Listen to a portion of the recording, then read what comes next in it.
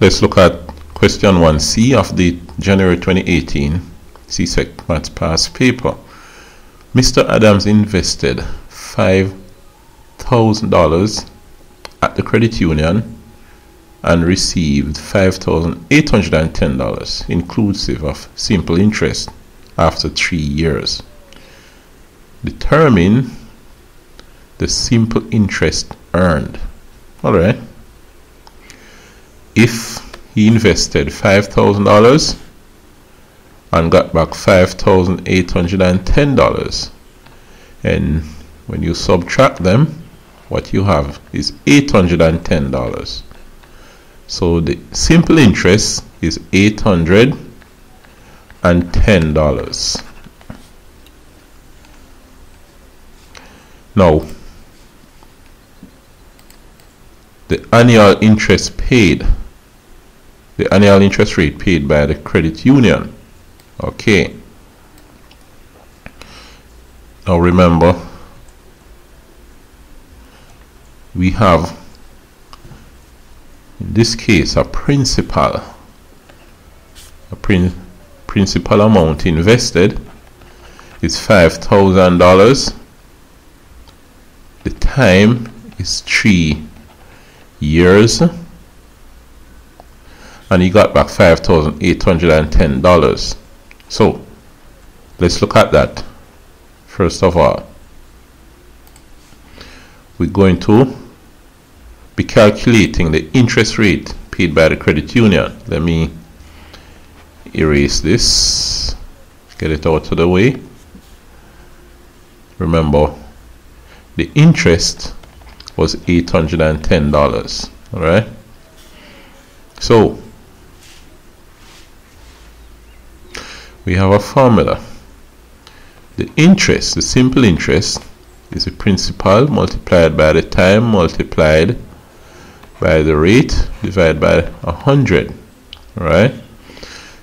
So what we have is $810 is equal to $810 is equal to the principal of $5,000 multiplied by the time is 3 years multiplied by the rate, whatever it is, divided by 100.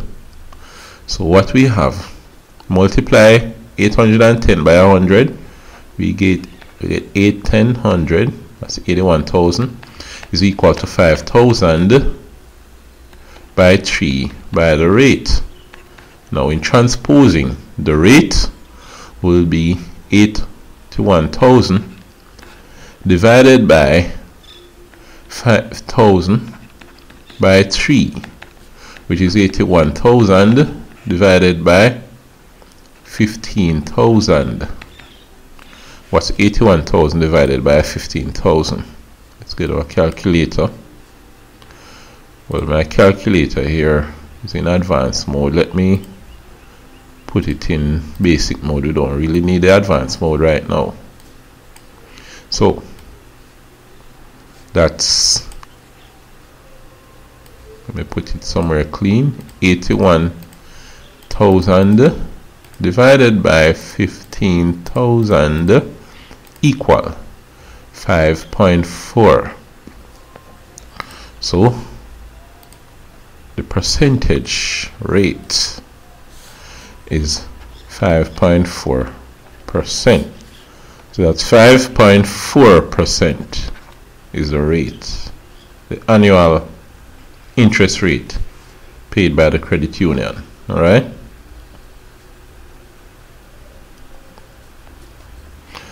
Now, the other question,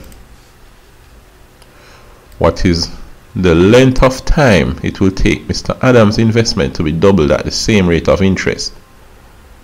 All right. Now, let me just note 5.4, 3 years, 5,000, interest is 810. Let's get rid of these out of the way to do some working here.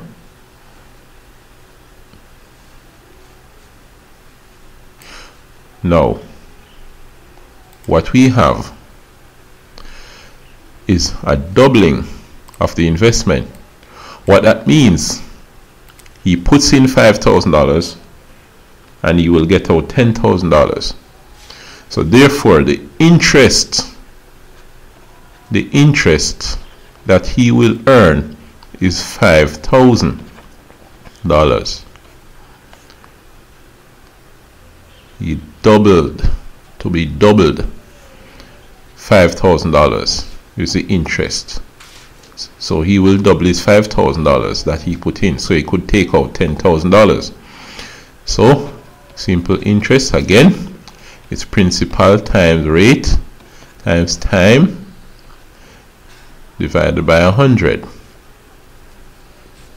Let me see if I can get this thing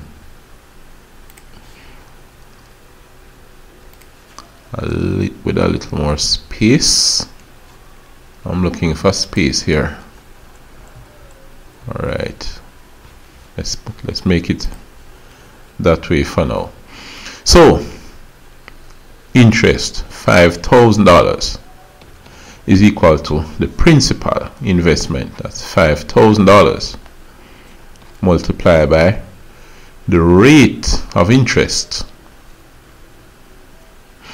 The rate of interest is 5.4. we calculated that before, right? Multiplied by the time. We don't know what that is, that's what we're trying to find, so I'll write T for time over 100, right, divided by 100%. This is 5,000 over 1. Multiply both sides by 100. 100 will cancel itself when it multiplies over here, and we'll have 5,000 times 100 on the left is equal to, this is 5,000 times 5.4 times T, because remember, when you multiply by 100 it cancels itself, and you multiply by 100 here. So on the left you get 5,000 times 100, so that's going to be 500,000 is equal to 5,000 by 5.4, what's that? 5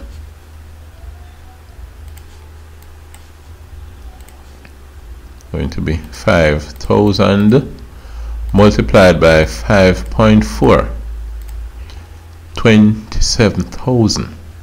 So that's 27,000. So 27,000 times T. So what do you do now? You divide by 27,000. You divide by 27,000. So you divide both sides by 27,000 because you want T alone on one side. So you get rid of this 27,000 here by dividing by it. So you have T alone. Alright, I need some space. Let me just erase this up here and continue. So what I have is 500,000 over 27,000 is equal to T. So what happens here when I divide the 500,000 by the 27,000? 500,000 divided by 27,000 equals, and I see 18.5, let's call it 18.52 years. So what I have is the time becomes 18.52 years. Alright, so that's what I get when I do the division. The length of time it will take for Mr. Adams' investment to be doubled at the same rate of interest, 18.52 years. Alright, now total 11 marks. That shows that this is the end of question 1. Right, that's the end of question 1. So let's see what question 2 will Yeah, it's really the end of question 1. Question 2. Okay, this is question 2. We won't really go into question 2 right now. Alright, let's just take a little glance at what it says. Given that a star b is square root of all of that, where the positive root is taken, determine 1 star 2. Okay, whether the operation is commutative and justify your answer. That will be interesting. Solve the inequality. We have an inequality here. Then represent your answer on the number line. Okay, good. And then C, statement 1, 2 adult ticket and 3 children ticket costs that amount. 1 adult ticket and 1 ticket for a child costs that amount. List X represents, let X represents the cost of an adult ticket and Y of a child ticket. Write 2 equations. So that will be a pair of simultaneous equations, and solve the equations. Good. That will be question 2, but we'll leave it out for now. So later on we will touch on question 2.